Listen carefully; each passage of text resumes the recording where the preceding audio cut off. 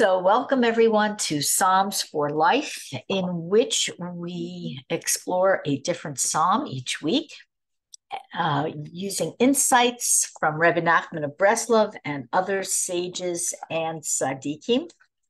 And the class is sponsored by Esther Elagorovich. We want to thank her for her sponsorship, and it should be a merit and a source of bracha for her and her entire family. Also, today's class is dedicated to Israel. It is dedicated to the soldiers. It is dedicated to the hostages. And if you don't mind, I just want to call out a couple of names that are in my prayers. I have quite a few, but I'm just going to do a few right at this moment. Two soldiers. One is Nir ben Nurit, and also Yehuda ben Livnat. May this class be a merit for them. And also, please, may this class be a merit for the return of all the hostages. And today, my heart, and I'm sure your hearts, are with the Bibas family, with Shiri, Yardain, Ariel, and baby Kafir. I don't think any one of us can be at peace. I don't think any one of us can be at peace until baby Kafir is returned home. And so may this class be a merit for him. Also, please, Hashem, for the protection of Aiden ben Tamar.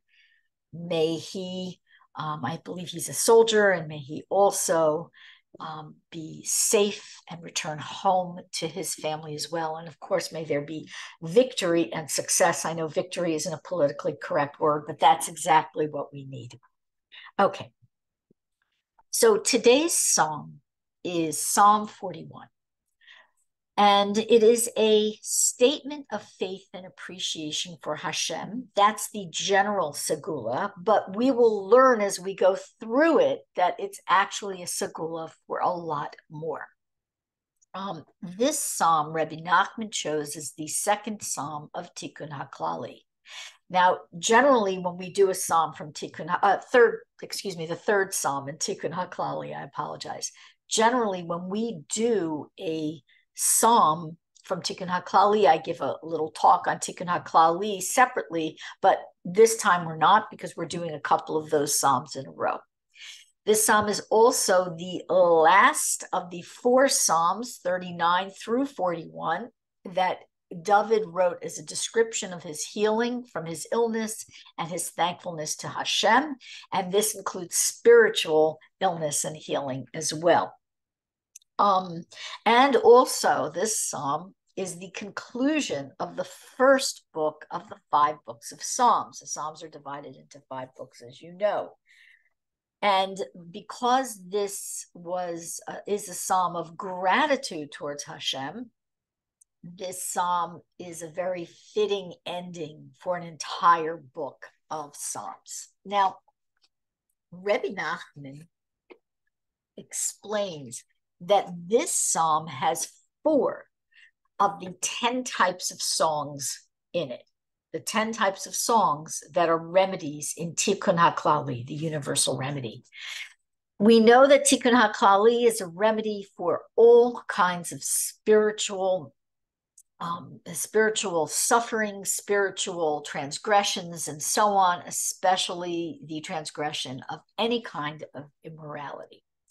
And that there are 10 types of songs or 10 types of psalms that are able to undo the poison, as Rebbe Nachman calls it, of those missteps that we make, which is why it's important, if possible, to say Tikkun Haklali every day. And if not, to try to say it at least once a week. And Psalm 41 contains 4 types of song, and I just want to briefly go over them: Nitzuach, Mizmor, Ashrei, and Bracha. Okay, now, Nitzuach, excuse me 1 minute, I apologize.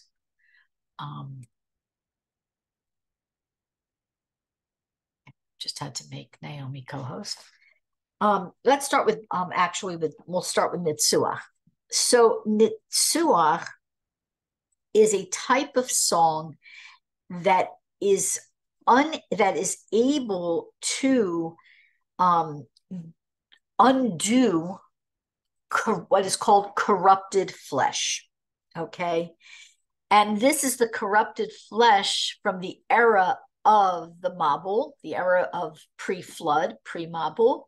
And this includes all of us because in some way, because that in itself is a type of exile, the destruction of the earth, in some way we still have a connection to this. So this heals that kind of rupture of the flesh, okay, rupture of the body and soul. The next type of song it's associated with is bracha. And bracha is a type of song that contains the remedy, the medicine of holiness, holy advice and guidance. So we know there's a lot of holiness and advice and guidance in this song. The next type of song that's associated with this psalm is Ashrei. And Ashrei, we know, means joy and happiness, which is the antidote. Okay, it's the antidote to whatever ails you. And immoral transgressions of various types are actually the cause of most depression. And happiness itself is the antidote. And this song confers happiness on the person, this psalm or song. And then the last one is, what did I miss? Is Mizmor. And Mizmor, which we've heard this term a lot throughout Psalms, is the concept of song that is brought in the night. By the way, so is bracha as well.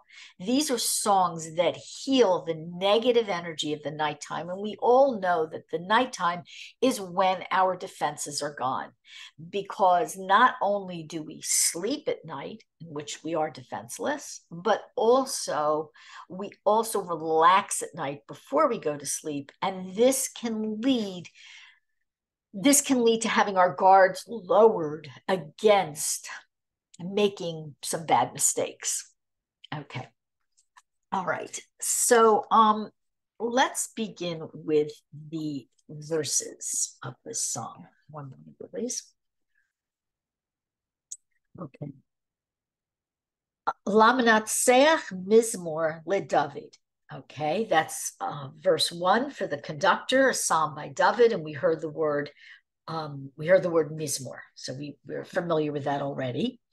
And then we go to another term, Ashrei Maskil Eldal Biyom Ra'a Yimaltehu Adonai. Praiseworthy or happy is he who contemplates, who thinks about the poor, the needy, the sick. On the day of evil, Hashem is going to set him free. So Rebbe Nachman tells us that the word here, Ashrei Maskil, means that somebody is wisely considering and planning on how to help a sick or poor person, getting involved in that person's needs, okay? Jumping in and giving and doing, okay? It's very interesting because this can have a deeper meaning or a more psychospiritual meaning of we should take care of our own needs, and we should also take care of the spiritual poverty and spiritual sickness of ourselves and others. But Rebbe Nachman is saying this simple pshat. You see a sick or poor person, go help them. Do what you can for them. There are many reasons for it. Rebbe Nachman explains that Hashem is going to protect the person who does bikur cholim, who visits the sick. He is protected from his enemies.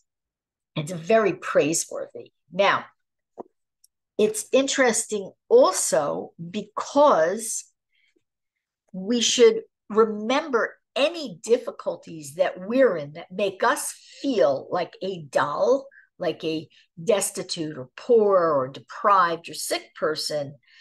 And we should take a lesson from this psalm. So as we go through the verses, each one of us has areas in our lives where we feel either materially or physically or spiritually lacking. And this psalm is an antidote for that. As I kind of mentioned in the beginning, it's a remedy that Rebbe Nachman chose very specifically. Okay, now, Rav Hirsch always has something interesting to say. We're going to move from the term maskil to the term dal. He says that dal is a person who's been brought low, and he mentions by financial reverses, by financial struggles first, and by physical illness second. And this constitutes calling someone impoverished. And we know that the Talmud says that a poor person is like a person who is dead. Okay, that's what a Talmud says, somebody who struggles financially. And therefore, the Rebbe is telling us the way to revive ourselves. Rebbe Nachman, I'm going back to him. The way to revive ourselves is to jump in and help someone, again, impoverished, whether in health, financially, spiritually too. But here it's specifically Rav Hirsch is talking about financially. And to go in and jump in and help someone. And what will that do? Well, Rebbe Nachman says that's going to save you from your enemies. Very interesting.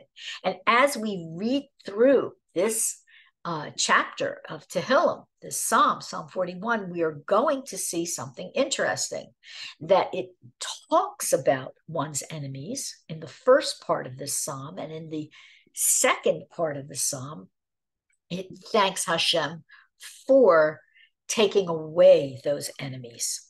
Okay, and the enemies here that David is speaking about is real life, material, flesh and blood enemies. We've discussed his history so many times in this class over the past year or so, but also it also can refer to your own enemies. What are your enemies? So we always say the Yetzer Hara, but what we mean by that is those bad habits, those rigid ways of thinking that don't allow you to open up to Emunah, the kinds of inner enemies that pull you down towards depression. Okay, we are combating those as well. But on the pshat, go help a sick or poor person, and it's going to really help you. Okay, continue. Let's see.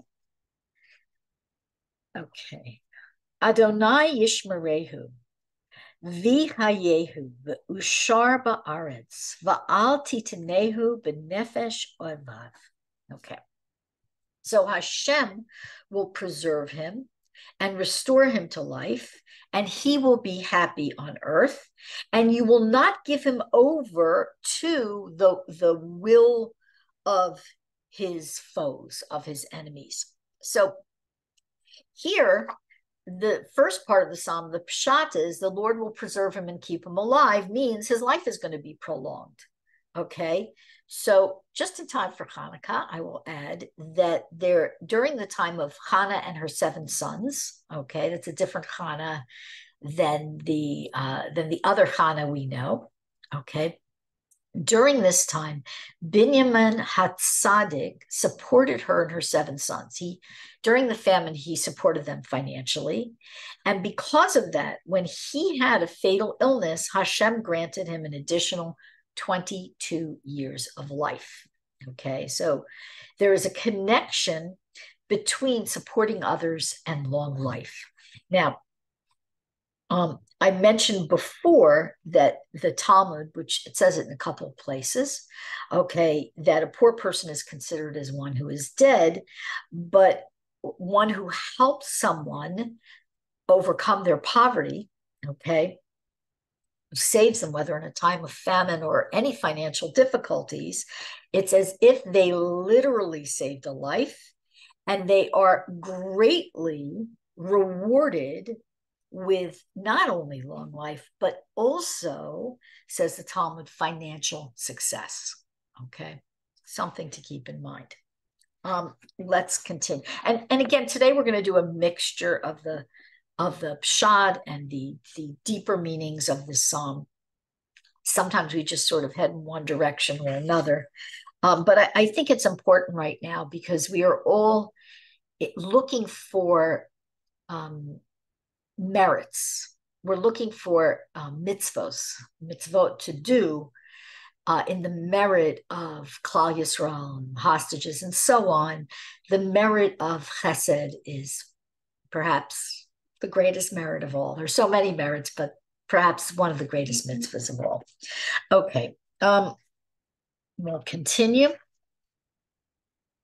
Adonai Yisadenu al eres davai, kol mishkavo hafachta v'chalio. Okay, Hashem is going to fortify him on his bed of misery, and all his rest has been transformed by his illness.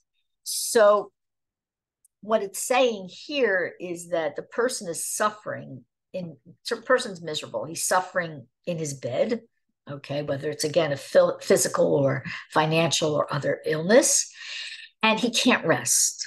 Okay, it's I'll tell you something. I read, it was last night, the way they're torturing the hostages, the children especially. But I read one of the things. It doesn't sound so bad. But for 50 days, elderly people, young people, had to sleep on plastic chairs covered by a sheet. Okay. There's no rest in that. All right. It's not something that promotes rest. One night, okay, if you ever been stuck in an airport overnight, but over a month, okay, so we can imagine and put ourselves, use our imaginations, not only in the situations, all the various terrible things that they had to suffer, but even these seemingly minor things cause restlessness, a lack of being able to just sit and be without fear or discomfort. So that's like the suffering of a sick person. And again, it's like the suffering of a poor person. They always have that weight hanging over their head. How am I going to pay the rent? How am I going to do this? And so on. Again, akin to sleeping in a plastic chair. Obviously, not kidnapped, but again, it's a restlessness. Okay. Continue. Okay. All right. We are up to Hey. Ani amarti Adonai chaneni refa'a nafshi ki chatasi lach. As for me, when I was sick, I said, Hashem, show me your grace, your graciousness, your favor. Heal my soul, for I have transgressed against you. So the sick person speaks, heal my soul, bring me spiritual healing, because a sick person understands, a sick Jew, okay, understands that any illness came about because of some disconnect with Hashem, with one's source, with one's spiritual mission, and so on. Any illness that a person has a spiritual root. It may not be a very apparent direct cause, but it's absolutely a correlation.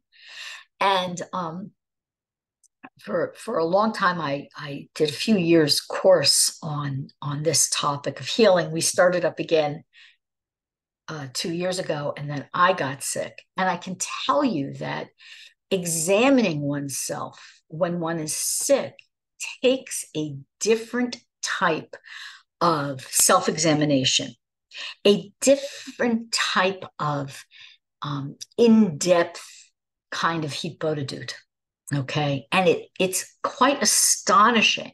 I don't wish it on anyone. Nobody should. We should all be healthy and live till 120, but it causes a person to think more deeply about themselves and their lives and their connection to Hashem and what we're doing here in this world. How can we improve? Okay. How can we improve? And rather than wait till something shakes you up, okay, start now. Start now. And I will say something too, that just because someone does have, okay, a financial difficulty, an illness, any other problem, it doesn't necessarily mean that they have done terrible things. It can mean that according to their level, they've done terrible things. But somebody said to me, I won't name his name, but very special tzaddik, got sick. And we can also look at the life of Rebbe Nachman. It doesn't necessarily mean that they've done something so terrible that an ordinary person would do. So we want to keep that in mind as well. No judgment, okay? No judgment here. As a matter of fact, we should only judge and evaluate ourselves. And even then, the Rebbe encourages us. He directs us to be gentle and loving, honest, but gentle and loving, because we're all fragile, especially now as we are in the Chavlei Mashiach, the birth pangs of the Mashiach. We have to be loving and gentle to ourselves and to each other as well, okay? Withhold that judgment if it's going to be harsh, okay? We can't take that much scrutiny today. People fall apart, okay? This also harks back to the initial verse, which was Ashrei Maskil, because Maskil is true wisdom, okay? True wisdom, each of us at our own level. Each of us has our own level. Okay, I'm going to continue. Oivai yomeru rali masai yamus va'avad shemo. I'm going to read a different translation. I don't like translating this from here. My enemies speak evil of me. When will he die and his name be destroyed? Okay, that's self-explanatory. David is telling us what his enemies are saying about him. We have to today also personally understand that our enemies of ourselves personally, we might have enemies, but it also might be our inner enemy, the one that's talking bad about ourselves. We have to keep that in mind. We don't want our inner voice to destroy our name and our reputation and our connection to Hashem. People talk badly about themselves. And then also we can take this to the national level. We see what our enemies are doing. They're insane with hatred, okay? And they want us to go away. And we're not going away because Hashem is with us, thank God. Okay, I'm going to continue. Ve'im ba liros shav yidaber, libo yikbatz aven lo, yetze lachutz yidaber. And if one of these friends or enemies comes to visit me, he speaks insincerely, and he is there, his desires to gather like malicious information so that when he goes outside, he can spread it, okay? So the Al-Sheikh says that he doesn't come because he cares about me. He only wants to gloat. And someone might come pretending to do the mitzvah of Bikur Cholim to a sick person, or a poor person pretending to come to help them, but they are really seeking to see the lowliness of that person, the suffering of that person, so they can go out and talk even more bad about that person. Now, again, we can see this at the national level, okay? We can see that some of the politicians who shall remain nameless, we won't go there, but I'm specifically speaking about politicians now who have come to see Israel, have then returned or have returned and shouted ceasefire, which of course just hurts Israel. So we can see that's what they do. We can also do it to ourselves. God forbid any one of us should be one of the people who comes to look for the bad in someone, who comes to see someone suffering and then calls up someone and says, oh, wow, look, this is what they're going through, unless our motive is to help them, obviously. Okay. David suffered from this a lot. He suffered terribly for years from this. Okay. We know he suffered from his enemies. And he sensitizes us to this. Okay. Where am I? Okay. Okay. Ches 8. Yachad alai yislachashu kol sonai. Alai yachshavu ra'ali. So together, they join together against me, and they whisper, all my enemies against me. They plot my harm. Okay. So this is a joining of forces. I'm going to take this national. We certainly see the Yishmael has inspired all kinds of radicals and professors and communists and Antifas and BLMs. They inspired everybody to join them. Okay, they were just waiting for the chance. By the way, they're waiting for permission to join together. Okay, Devar Bilial Yatsukbo Va'asher Shachav Lo Yosif Lakum. So they say that the result of his lawlessness is poured over him, and now that he is sick, he won't be able to rise anymore. So what they're saying, what the enemies are saying, is that he's evil. The sick person, the poor person, he's evil.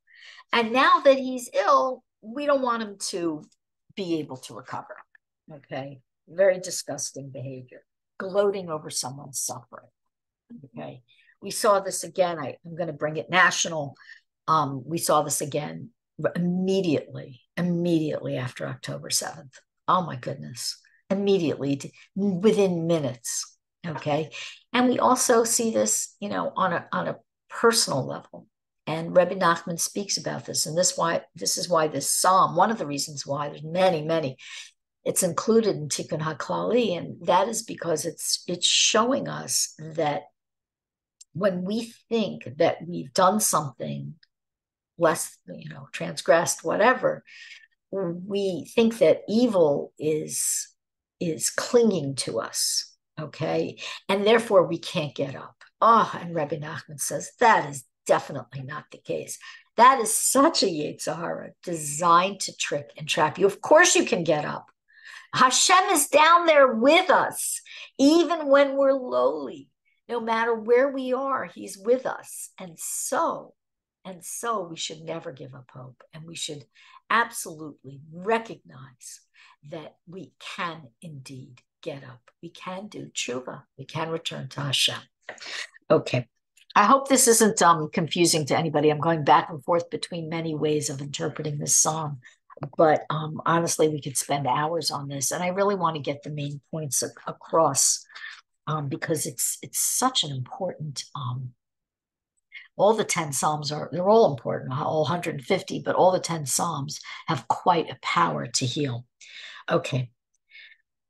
Gam ish shlomi asher b'tachtivo ochel lachmi higdil alai akev. Okay. So even the man who's my friend, in whom I trusted, he ate my bread, he has raised against me his heel, meaning to step on me. So even somebody who I was friends with has abandoned me, and they plotted against me, and they wanted to step on me. And in David's case, they ambushed him, as we spoke before, such as Achitophel and others. We've spoken about that in the past. Okay. Va'ata Adonai chaneni, v'hakimeni v'ashalma lahem. But as you, Hashem, show me favor and stand me up, then shall I repay them. Now, this is troubling a lot of commentators, so that I may repay them. First of all, David speaking about something that sounds like revenge. How is this possible? So the Medrash, Sadia Gaon, and others say that David isn't vowing revenge. He's not so lowly. He's a tzaddik and a king, and and the beloved of Hashem, what he is he's vowing to repay their kindness with chesed. Okay. And that will cause them to do tshuva. We see this with some people. Okay. And many people we can't do chesed with because they view that as a sign of weakness. Okay. But with some people, we can do chesed to them when they're unkind or thoughtless or selfish or whatever. And it can prompt them to rethink. And I will say that on the world stage, before we go personal, we'll go national again. On the world stage, this usually is not the case when it comes to Israel because anti-Semitism is so ingrained. But there are some people who see either kindness done to them or charitable acts done to others by Israel, and they do soften in their hatred. They may even unhate. Sometimes they become Israel's biggest supporters. Okay, this has happened with some individuals. With us personally, what we have to understand is that we have to find different ways to do tshuva. Different times, different ways for different times.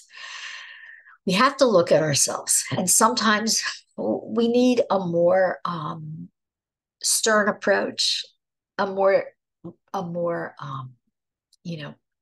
strong approach, an approach that falls on the side of gevurah. Okay, sometimes we need that. We have to know ourselves, and very often we don't. Very often we need a loving, chesedic approach. An approach in which we say to ourselves, my heart, this is usually what Rebbe Nachman says, my heart is broken because I've distanced myself from Hashem. And I love Hashem so much. And I love myself. I love my soul. Hashem created my soul. What's not to love? I have to get back to Hashem with kindness. This isn't narcissistic, okay? It really isn't. It's recognizing that your neshama is also tender and deserving of kindness and love. And in my experience, when somebody truly understands that about themselves, they treat other people that way as well. That's my experience, okay? So if you see someone who seems to be all about themselves and treating others badly, scratch the surface and you'll find that perhaps they're very harsh with themselves. They don't show themselves chesed. They only show themselves gevurah. No matter what it might look like on the surface, their inner voice is very harsh. Okay. So, we have to love each other and bring all that kindness out to one another and to ourselves. Okay. We're moving on to, are we already up to your base? Yes, I guess we are. Okay. Bezos yadati ki chafatzta bi, ki lo yaria, oivai li, oivi alai. So by this, I shall know that you desire me and that you will not let my enemy shout happily over me. Okay. So one of the key comments that many make about this verse, okay, I saw a few comments about this, is that we should note that David isn't relying on his own efforts. He sees what happens. Hashem saves him. He rescues him. He lifts him up. David is in a position to now do chesed, even with his enemies. Okay. So hopefully they'll do tshuva. But even then, David isn't relying on his own efforts. Okay. He is relying on Hashem. He's saying, when this all occurs, I'll know that you are pleased with me. And when my enemy no longer is shouting at me, okay, isn't gleeful over my hardship, I'll know that Hashem, that you love me, that you're happy with me. Okay. So again, this is key. We have to do, even in spiritual matters, I shouldn't say even, in all matters, material, physical, spiritual. We have to do our hishtadlut. We have to. But at the same time, we have to keep in mind that the outcome, even a spiritual outcome, is up to Hashem, which is why Rebbe Nachman tells us that if you fall, okay, you have a spiritual fall, spiritual descent, you're struggling and so on, then know that you can get up. You should make a move to get up, but ultimately it's Hashem picking you up. Why? Because he's always there with you. He's always there with you. Sometimes we don't see him. Sometimes we know that there's a concealment within a concealment. We even forget to look for him. Chas v'shalom. But we all have moments like that. Okay, something's going wrong and we forget about Hashem. We forget to remind ourselves Hashem's in the picture. Especially in recently I'm dealing with a lot of bureaucracy. I'm constantly trying to remember, oh, this is also from Hashem. This is also from Hashem. Okay, it's not so easy when you're dealing with somebody that's frustrating you, but it's also from Hashem. So let's keep that in mind as well. Okay, what David's message here again is to remember it's from Hashem, any good outcome. Va'ani b'suni tamachta bi, v'tatziveni lefanecha le'olam. So, and I, because of my innocence, my sincerity, you're going to support me and you're going to stand me up in front of you forever. So this verse, Rebbe Nachman teaches us what David's saying here. We're going to rely on him for the only comment. And that is that David knows that Hashem's going to support him because he's a Tom. He's sincere and whole and innocent, and he's not relying on his own sechel, his own intellect to sort things out. He's relying on Hashem. He's relying on Torah wisdom. He's relying on the teachings of the tzaddikim. This is something that is the hardest lesson.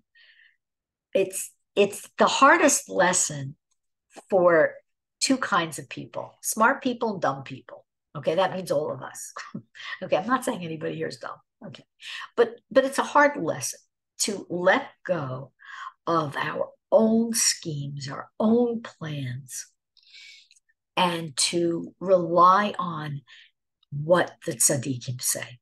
This is why every one of us needs teachers, not only to read the text, but also to help us understand how to apply what the tzaddikim are saying. And you yourself should be a teacher. You have some knowledge of what the tzaddikim say in a specific area. Make hitbodedut about it, and then go help your friend with it or help yourself with that knowledge. Okay, always make hitbodedut first if possible. And this idea is one of David's most special qualities. Obviously, he was brilliant. We know he was a huge, huge Torah scholar. We know he was. He learned Torah all the time. We've spoken about this many times.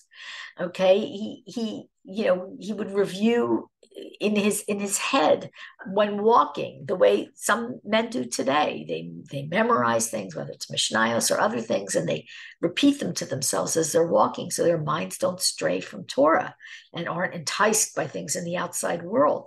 Yet David, for all his brilliance and scholarship and knowledge and wisdom and piety, okay, he was a true chassid. He didn't rely on his own smarts. He relied on the tzaddik. He relied on Hashem. He relied on the Torah. What a lesson. Hard lesson in today's day and age, where arrogance is the sort of law of the land in the Western world. Okay, we'll continue. Okay, final verse. Baruch Adonai Elohei Yisrael, me ha'olam va'ad ha'olam, amen ve'amen. So blessed is Hashem, the God of Israel, from all times past and all times in the future. In other words, eternally, amen ve'amen. So this is fitting into this book. It's an acknowledgement of Hashem's greatness and his eternality. And also we say Amen. Everybody knows this, but I'm going to remind you of this. And when we say Amen, it comes from the same root as Emunah, and it's an affirmation that we believe that whatever was said is true. Might even come true, but is true. Okay, so that's why it's important to go to shul on Shabbos if you can. Say Amen to Kaddish. It's important to say Amen when you hear a bracha.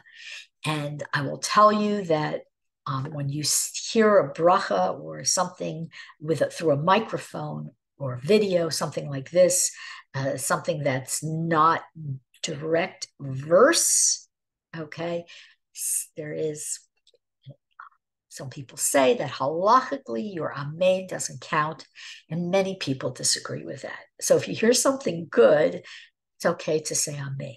All right, you're affirming your belief. It's fine. Now, Midrash Tanchuma says, when you say amen twice, and as one does in this final verse, this verse specifically, but also when you say amen twice, is someone who answers amen in this world will also answer amen in the world to come. In other words, someone who is conscious to have emunah and to affirm belief in Hashem in this world is going to experience the rewards of that in the world to come. Okay, that faith, they're going to go up a level of faith. You can't even imagine what emunah looks like in the world to come. Okay. So before we go on to the Tehillim and the segulot for our Tehillim for today, I want to again thank Esther Alagorovich for sponsoring these classes. It is a big project to get through the book of Tehillim. It's really special. And also, may we please see again just the release of the hostages, please, Hashem. We should see it very quickly. And may we together greet Mashiach speedily in our time. Okay, you can say amen if you want. All right, I'm going to turn off the recording.